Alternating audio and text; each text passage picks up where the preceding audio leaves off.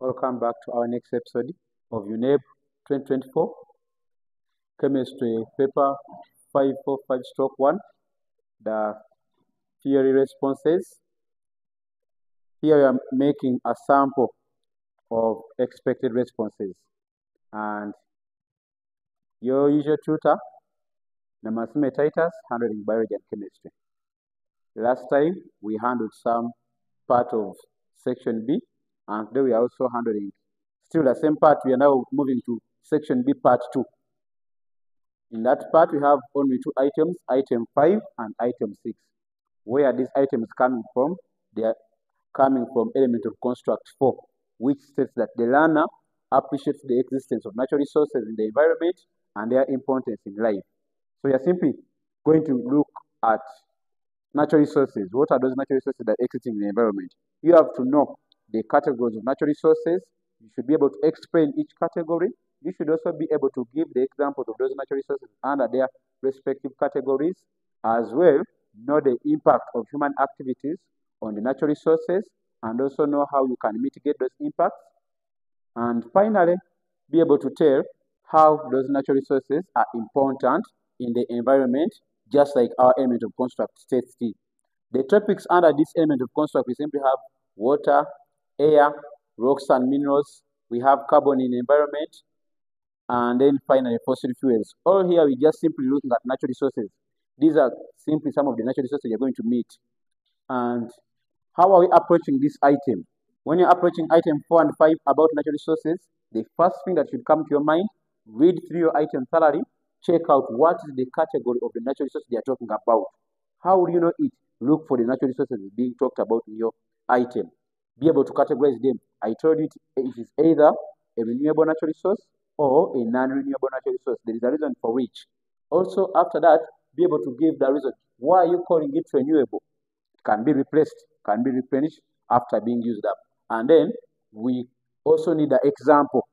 What is that example of a renewable natural resource? Be able to give that example. Thereafter, the next part that should come to your mind is the composition. You are talking about a natural resource, maybe vegetation. What is the composition of this natural resource? What are those elements making up this natural resource? If not the elements, maybe they could also be compounds. Then the next thing after that, remember we are looking at the impact. How is man impacting the existence of natural resources? How are the human activities affecting the existence of the natural resources? The next thing, check on the impact of human activities on natural resources and the environment. For each impact, I say every time you give an impact, always escort it with a mitigation. So after giving each impact, give us the mitigation. What is the solution that you would give to solve that challenge? Thereafter, give us the importance of the natural resources. Of course, you should be able to know the importance of the natural resources you're talking about. Now we are going to look at this item, item 5 of UNEB 2024, paper 1. Our item simply states that Peter, the cattle keeper, grazes his cattle on community land. During the dry season, he practices bush burning and also takes his cattle to drink water from the community water source. Peter's practices have raised concern in the community. The area chairperson has organized a meeting to create awareness for Peter and the community. Task: as a chemistry learner, make a write-up of the message the chairperson will present to the community. Yes, we understand. I gave you this answering approach, but as you're giving your responses, understand that you're going to give a message.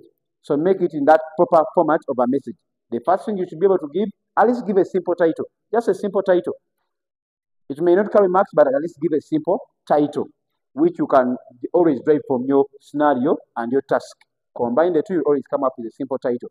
Having done that, now run back to our approach. What are the categories of natural resources there? The first thing, identify the natural resources being affected in the scenario. The first thing they told you, Peter grazes cattle. Being a cattle grazer, meaning this guy is affecting a given natural resource, which is simply vegetation. And the other thing, they told you during the dry season, he practices bush burning. still he's burning down the grass. That is still part of vegetation. Then the other thing, he goes ahead to take his cattle to drink water from the community water source. The other natural resource being affected is water. That being said, it's not only that you're affecting vegetation and water. Remember, as you're burning, there is emission of those fumes, carbon dioxide and other gases into the atmosphere, meaning you're going to pollute our air. That's also a natural resource being affected. And in the same part, you realize this guy is conducting his grazing on land. As he burns away the grass, he's also killing some other components in the soil. So the other natural resource being affected is the soil. So the first thing you should always do, identify all the natural resources being affected in the scenario. After that, go ahead to categorize the natural resources being affected. You realize that in this scenario of ours, the vegetation, air, soil, and water, all of them are simply renewable natural resources. That is the category. And if it's being marked, they give you a mark for the category. You've identified the category of natural resources. And these that you have given, they are simply the examples of natural resources in that category. Then the next thing, give a reason as to why you're calling them renewable natural resource. You're calling them renewable natural resource simply because they can be replenished once used up in man's lifetime. That is the mark where you're getting the mark for the reason. You've given us the reason as to why you're calling them renewable natural resource. Having done that, pick one natural resource from your scenario. Because we understand, yes, this scenario has many of them being affected, but just pick one and check how it was affected in the scenario by Peter's practices.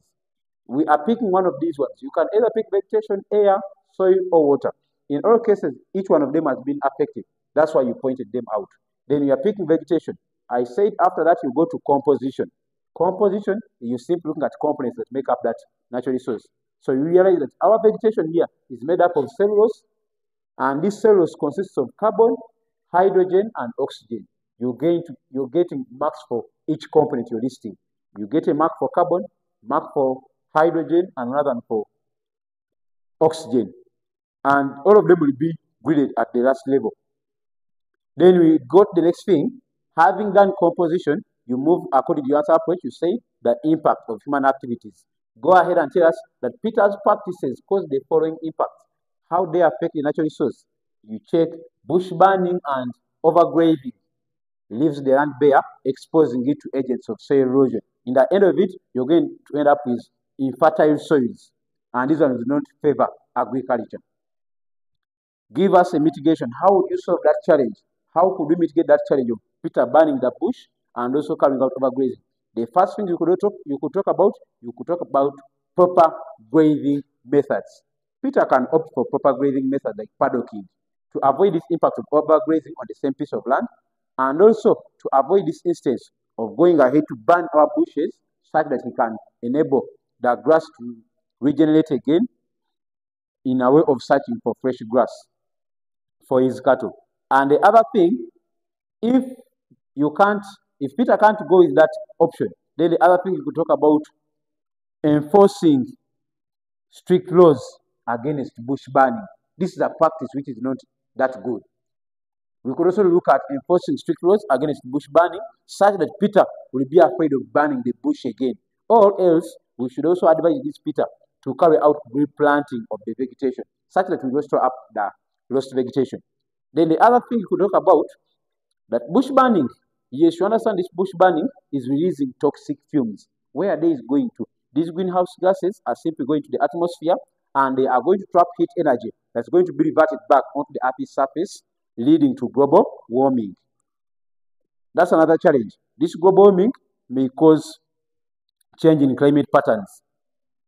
How are we going to mitigate that? The first thing you would look at is replanting the vegetation to absorb the carbon dioxide from the atmosphere, reducing or balancing the carbon dioxide concentration in the atmosphere. Or else, you can stop the act of bush burning by again enforcing strict laws against bush burning. They have given the impact and its mitigation. And having done that, we move to the next level. We need to know the importance of this natural resource. What's the importance of this vegetation?